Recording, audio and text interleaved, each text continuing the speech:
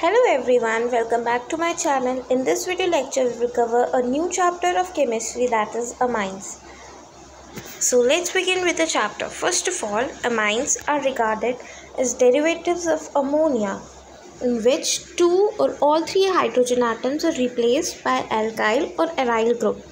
Alkyl or aryl group, alkyl are the one with alkanes, haloalkanes like that, and aryl are the benzene ones. Then there are three types of classification: primary amine, secondary amine, and tertiary amine. We can prepare an amine by many types. First is by reduction of nitro compounds like RNO2 plus 3H2O in the presence of nickel and divided by platinum or palladium gives RNH2O plus release hydrogen water. Here R can be alkyl, allyl, any group. Then second, by Hofmann method, that is ammonolysis of alkyl halides. In this primary alkyl is primary alkyl is converted to secondary, then tertiary, and then quaternary ammonium salt, and then it is reacted with tertiary amine and haloalkane. Then it gives primary amine. The order of reactivity of halides is Ri, Rbr, and then RCl. The larger the size of halogen atom, easier is the cleavage of Rx bond. The limitation of this method is that this method gives mixture of amines which are difficult to separate in lab. Methods to get only one product by this method: that ammonium is taken in excess, primary amine is formed as the main product. Then when alkyl halide is used in excess quaternary ammonium salt, then the salt is the main product. Then the third is by reduction of nitrides. Then we can also use Gabriel pethylamide synthesis. It is used for preparation of primary amines. When pethylamide is treated with ethanolic alcoholic potassium hydroxide KOH, it forms potassium salt of pethylamide, which on heating further with alkyl halide followed by alkaline hydrolysis produces the corresponding primary amine. By Hofmann bromide degradation reaction, that is HBD reaction, primary amine can be prepared from amides by treatment with bromine and KOH.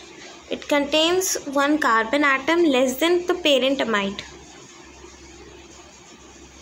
Physical properties: lower aliphatic amine is soluble in water because they can form hydrogen bonding with water. Then solubility decreases with increase in molar mass of amines due to increase in size of hydrophobic group. Then among the isomeric amines, primary and secondary amines have high boiling point because they can form hydrogen bonding. Tertiary cannot form hydrogen bonding due to the absence of hydrogen atom. Amines have an unshared pairs of electron, due to which they behave as Lewis base. When greater the Kb value or smaller pKb indicates base is strong. Comparison of basic strength of aliphatic amines and ammonia. Aliphatics are stronger bases than ammonia due to plus I effect of alkyl groups leading to high electron density. In comparison of basic strength of primary, secondary, and tertiary amine. Then the order of basicity of amines in the gaseous phase followed by the expected order on the basis of plus I effect, that is tertiary, secondary, then primary, then quaternary. Then the steric factor, comparison of basic strength of aryl amines and alkyl amines. Then this is the resonance, the effect of substituent on basic characters of amine. EWG or EDG or ERG groups increase basic strength while EWG decreases basic strength. Acylation reaction: aliphatic and aromatic primary and secondary amines react with acid chlorides, then anhydrides and esters to form substituted amine. This process of introducing an acyl group into the molecule is called as acylation. This is the reaction. Since tertiary amine do not contain replaceable hydrogen atoms, they do not undergo this acylation reaction.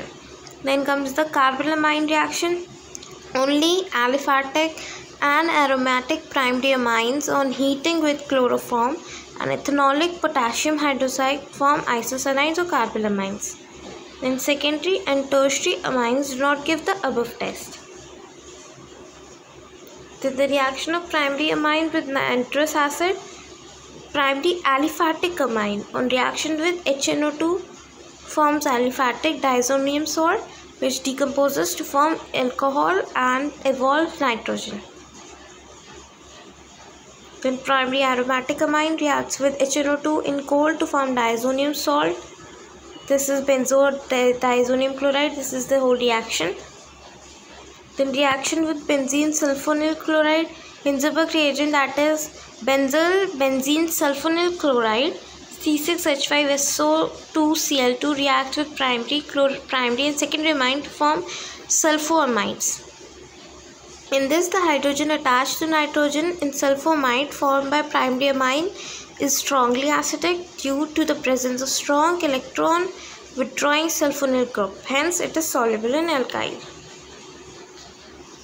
Then aniline is more reactive than benzene and undergoes electrophilic substitution reaction, preferably at ortho and para situation.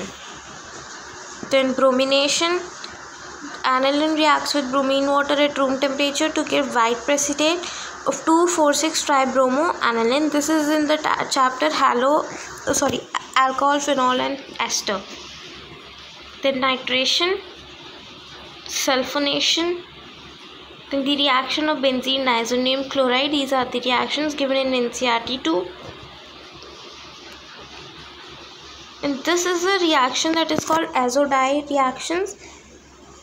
Diazonium ion acts as an electrophile because there is a positive charge on terminal nitrogen.